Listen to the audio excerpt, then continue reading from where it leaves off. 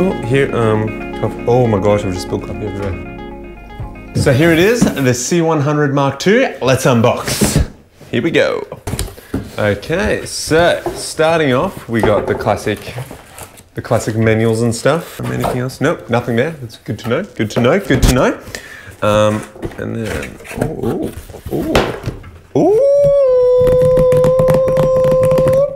it's looking good. Things. We got some cables stuff. What do we got in here? We've got the strap. That's so useless. I've never actually seen someone wear the strap. Oh, new power brick thingy. Yeah, we're just editing the video right now, and I've fully just realized that I'm like out of focus like most of the time. Every time I lean forward, I'm in focus. When I lean back, I'm not.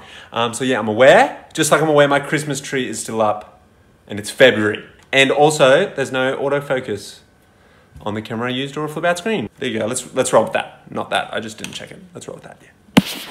Back to it.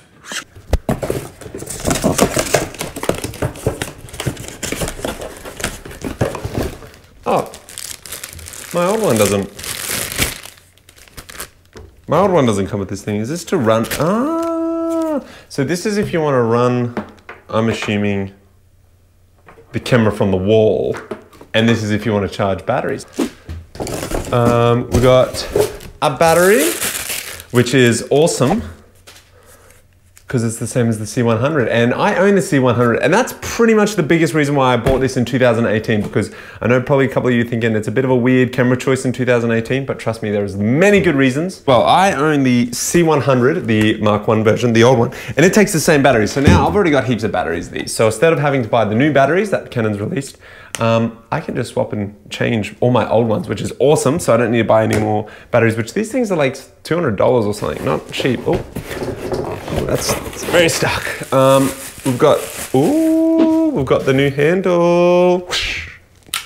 Nice. Oh, that is so good. Oh, it's red button. It's a red button. That's the only difference, I think, on the handle. Put that over here. What else we got going in this box? Oh. We have, an eye cup.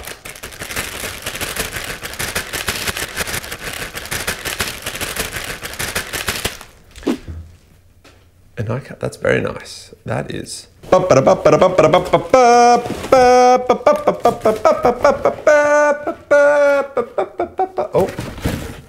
I almost forgot something.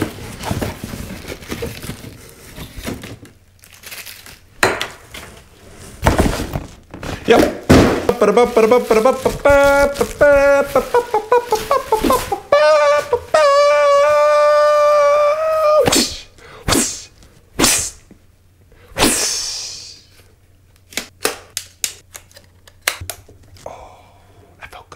Couple of reasons why I got this in 2018. It goes up to 50 frames a second in full HD, the built-in ND filter, audio on board, flip out screen, viewfinder, and the amazing dual pixel autofocus.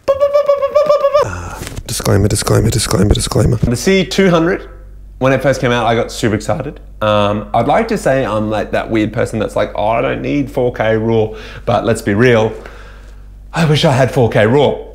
But what I can't do is I can't afford 4K RAW. So the C200 was a no,